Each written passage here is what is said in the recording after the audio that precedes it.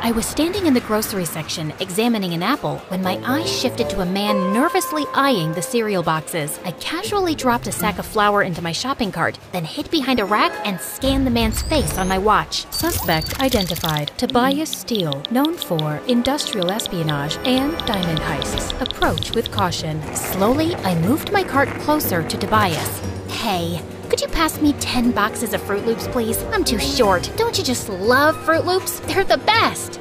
I don't like anything sweet. Everyone likes Fruit Loops, dude. That's just criminal.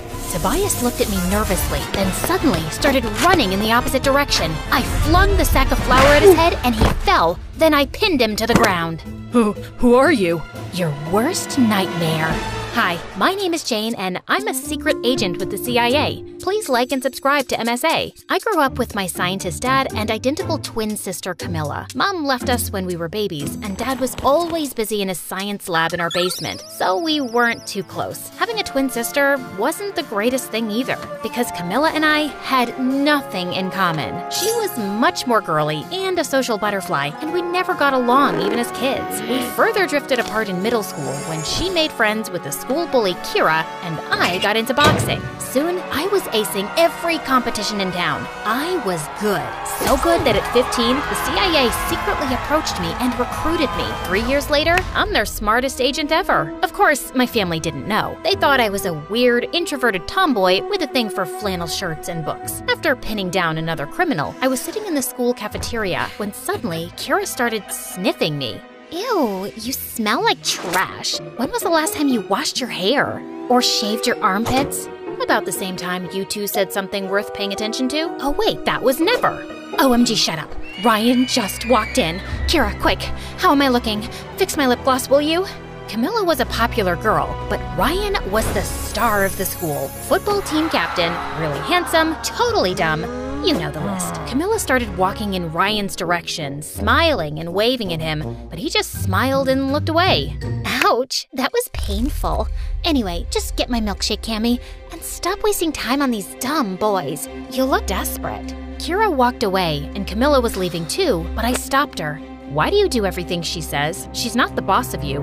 And you are? Just keep your nose in your books and out of my business. Got it? Loud and clear. Just then, my phone started buzzing like crazy. My secret phone. And I knew it was time for another mission. This time, it was about someone named Belinda Holland, who was running a secret lab on her private island. My mission was to locate that lab, gather intel, and report back. And Belinda's son, Ryan, happened to be the same guy Camilla was head over heels for. For the next few days, I noted every little detail about Ryan. When he practiced football, what he had for breakfast, even the girls he flirted with, just to find that one golden opportunity to strike up a conversation with him, and then get closer. But every time I tried to make a move, something or someone would interrupt us. I was starting to think luck wasn't on my side when one night I caught Camilla sneaking out. Ow, ow, ow! My arm! You're freaking strong for a girl! Gee, thank you. Where are you going in the middle of the night?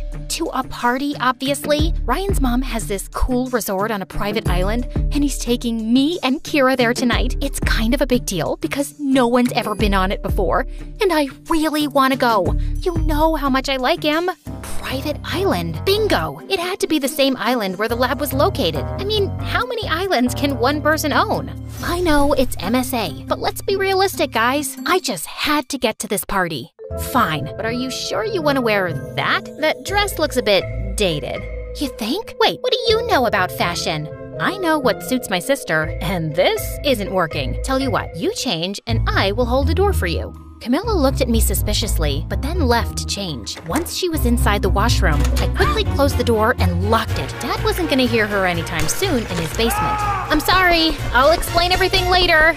I fixed my hair, did some makeup, and when I was done, I looked exactly like Camilla. Yeah, we were identical, but this was the first time I actually saw it. I took a cab to the dock and got there just in time. I was just getting my bag out when this guy tapped on my shoulder. Are you excited? I've never been to one of Ryan's exclusive parties before. Does this mean I'm famous now? I'm Patrick, by the way, Ryan's cousin. I'm Cam. Before I could introduce myself, the boy screamed and then jumped on me. It's a frog! Oh no, it senses my fear. Please save me. I've never even had a girlfriend or a kiss. Will you kiss me? Please. It's my last wish before I die. Or no, wait, kiss the frog and maybe it'll turn into a prince or something. What? It doesn't work like that, and it's gone so you can get down. You're awfully heavy.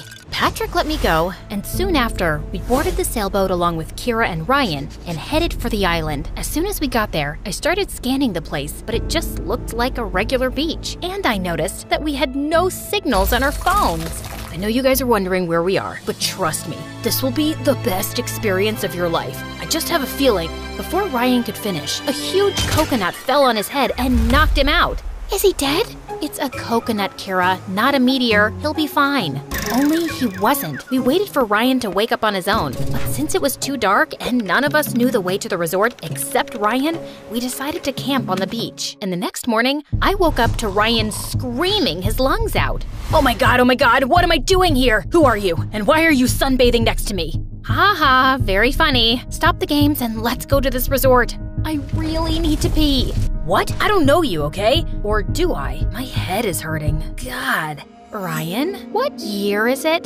2015? That's when I realized that the coconut probably hit him too hard and Ryan was suffering from amnesia. I quickly woke up the rest and we decided to go back to the city to get Ryan checked. But when we turned around to leave, we saw the boat had drifted into the ocean because Patrick forgot to anchor it properly. You've gotta be kidding me. I was still recovering from the whole frog thing.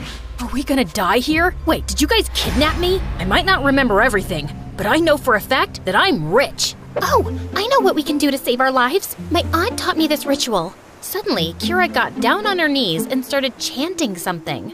Oh, my lord, Kumbaya, please save us. Don't let us get eaten by dolphins. As a sacrifice, I'm giving up my vintage Chanel sunglasses. Please accept this.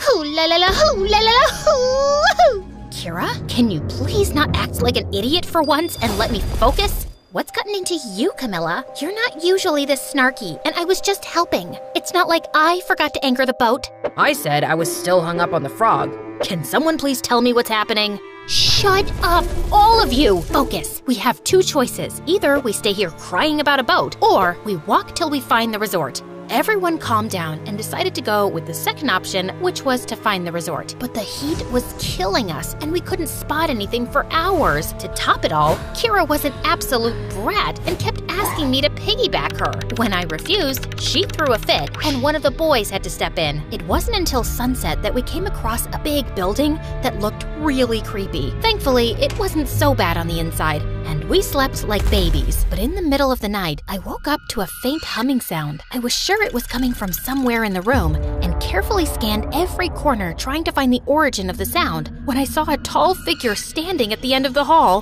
Who's there? No answer. I can hurt you really, really bad. I know kickboxing and kung fu. Still no answer, and the sound kept growing louder as I got closer. It was too dark. I couldn't see the face and was sweating bricks when suddenly Patrick jumped out of the shadows wearing headphones. Ah, what are you doing? What are you doing? And why were you making that sound?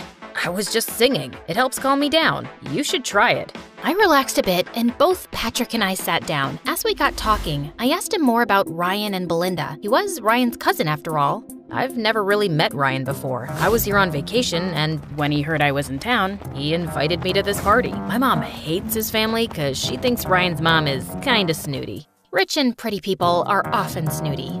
Well, I guess that means you're not rich then. But you are pretty. I'm sorry, I didn't mean to say you looked poor. I meant, watch out! Just then, Patrick pulled me in as a lizard fell from the ceiling. We were so close, I could practically feel him breathing on my face. He wasn't so bad to look at, actually. Ew, no, Jane, snap out of it. That was a close call. It's a lizard. Also, you're kind of strangling me. Sorry. Patrick and I left for bed soon after, and the next morning, I woke up extra early to check the places for clues when I noticed that Ryan was missing. I searched for him everywhere in the house, but he was nowhere to be seen. So I rushed outside and walked around till I spotted Ryan standing under a coconut tree. What are you doing? I figured if I stand here long enough, a coconut might fall on my head again and I might get my memory back. I don't think that's how it works, Ryan. Let's go back. We started walking back when I noticed a weird-looking bird following us. I grabbed it to take a closer look when I saw a small camera under its tail. Holy cow, this was a surveillance bird. Just then, the bird started flapping its wings like crazy. making loud beeping sounds, and within seconds, a black van arrived and 2 guards came running in our direction. You're outnumbered, sweetheart. Surrender peacefully, and we might go easy on you. Please, I fought tougher men than you before breakfast. Let's dance. I launched into some of my best boxing moves, knocking one of the guards to the ground, but the other guard pulled me into a tight grip. I tried to fight my way, but he was too strong, and the next thing I knew, he pushed me into the back of a van with a really weird smell, and soon everything went dark. When I woke up, I was in a big room with my hands tied to a pole, and Ryan was sitting across from me playing video games. Oh hey, you're up, finally. Care for some candy? No, you idiot! Untie me! Oh yeah, sorry. I've been a little in and out with my memory since Mom got me here this morning. There, all done. As Ryan untied me, I quickly got up to run, but just as I turned around, a woman walked in, and I immediately recognized her from the photos, Belinda Holland. She saw my hands untied and screamed at Ryan. "What have you done, you moron? Guards, catch her!" I bolted towards the door and managed to escape the room, but just as I turned the corner, I saw the guards running towards me, blocking the exit. Come on, Jane, you were trained for this. Knock 'em down. I took a defensive stance and was ready to attack when suddenly the window next to me shattered and Patrick jumped in. What are you doing here? Saving your butt, of course. Where's Kira? You didn't think I'd bring her on a rescue mission. Good call. Also, that glass could have hurt me, hero. Oh, yeah.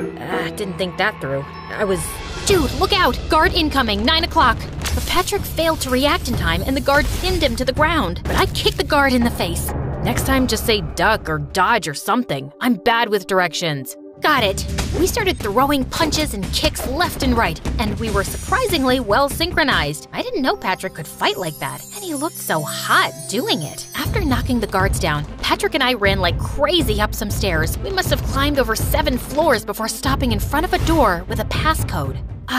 Maybe it's Ryan's birthday. It's his mom's place after all. Patrick started punching numbers like crazy. Okay, it didn't work. Maybe it's his parents' anniversary, it could be his jersey number or locker combination, his blood report number. Are you in love with Ryan or something? How do you know so much about him? Because I did my homework. Special Agent Patrick Yapper, NSA. You're an agent? So am I, CIA. So you're not Ryan's cousin? I am, but I'm also an agent. It was my mission to stay close to the family and get information about some secret lab. And can you stop talking? I'm trying to concentrate.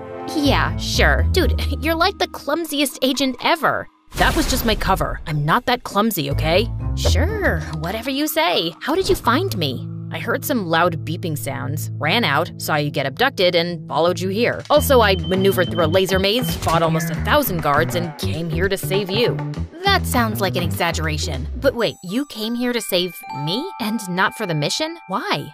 What do you mean, why? Because oh God, I can hear footsteps. I have to break this door down. Brace yourself. Before I could react, Patrick took a deep breath and charged at the door, but it was made of metal and he stumbled backwards right into my arms. There now. All good, princess. Happens to the best of us. I looked around and saw a fire extinguisher, which I used to smash open the lock. When the door flew open, we saw something that blew our minds. There was a huge machine in the middle of the room that looked like some kind of weapon. We were inspecting it when Belinda walked in with her guards and Kira. What are you doing here? I told you to stay back in the room. I couldn't stay back when the love of my life was taken away from me. Camilla, I love you. If we survive this, I'd love to take you out sometime. What? I thought it was obvious. I have always loved you. I was just jealous that you liked that idiot Ryan. No offense, ma'am. None taken. Let's get to the point. You will not be leaving till your dad comes here and gives me the key chemical I need to finish my master project. What chemical? And what's my dad got to do with any of this? Belinda went on to tell me how my dad was actually working for the government and he was the only person who could make the chemical she needed. That's why I asked Ryan to invite you here, so I could use you as bait and get your dad to help me. But unfortunately, my son's an idiot and lost his memory. Also, I didn't know you were an agent, so that kind of messed up my plan. A little tip, cooperate and I might be lenient with you. I have a little tip for you too, ma'am. Don't watch the mouth, watch the hands. With that, I landed a solid blow right on Belinda's face, sending her stumbling backwards. In the meantime, Patrick picked up the weapon and hung it over the railing. One move, and I swear this thing will go over the edge. Patrick, your family, son. family, my butt. You didn't even know I existed till I showed up at your door. Tell your guards to drop their weapons and release Kira, now.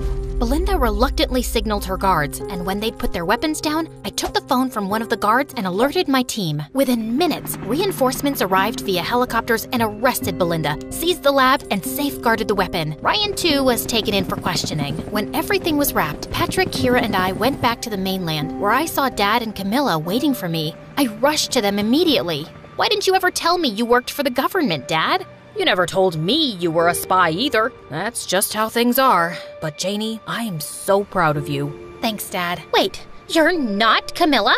No, I am. Before I could react, Camilla started hitting me like crazy. Who does that to their own sister? You locked me and you took my phone? You know I can't live without my phone. Ow! I'm sorry, but it was important. Ow! I swear to God, if you put yourself in danger again, I will kill you. Are you crying? Aw, I'm glad you're here. By the time I was done meeting with my family and briefing the team on what happened, I noticed that Patrick was gone. I couldn't even thank him properly. And worse, tell him that I might have a little crush on him. A few weeks passed after the operation, and I was informed that Belinda had finally confessed that she was working for an enemy organization. Ryan was sent to his dad in Germany, and I never heard from him again. Kira finally asked Camilla out, but unfortunately, Camilla didn't feel the same way about her, and they mutually decided to take a break from their friendship. Meanwhile, I tried to use all my sources to find out where Patrick was, but it was like he disappeared into thin air. Then one day, I was in a coffee shop when I heard a huge crash. Ow, my head. Patrick, what are you doing here? What happened to your clothes? I got lost, then took a little detour and fell into a puddle. Then 2 minutes later, I walked into a flower shop to get you some flowers, but ended up tripping over something there too. But I know you like to come here often, so I thought of giving it a shot and voila. How did you know I came here? Have you been stalking me? You make it sound like stalking's a bad thing. Stalking just means caring enough to find out things about people that they don't want to tell you themselves.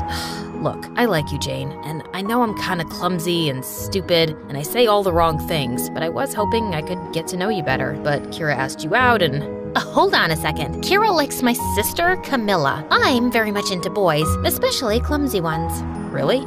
Yes, but you can't disappear like that again. Noted. Now, can I kiss you spy style?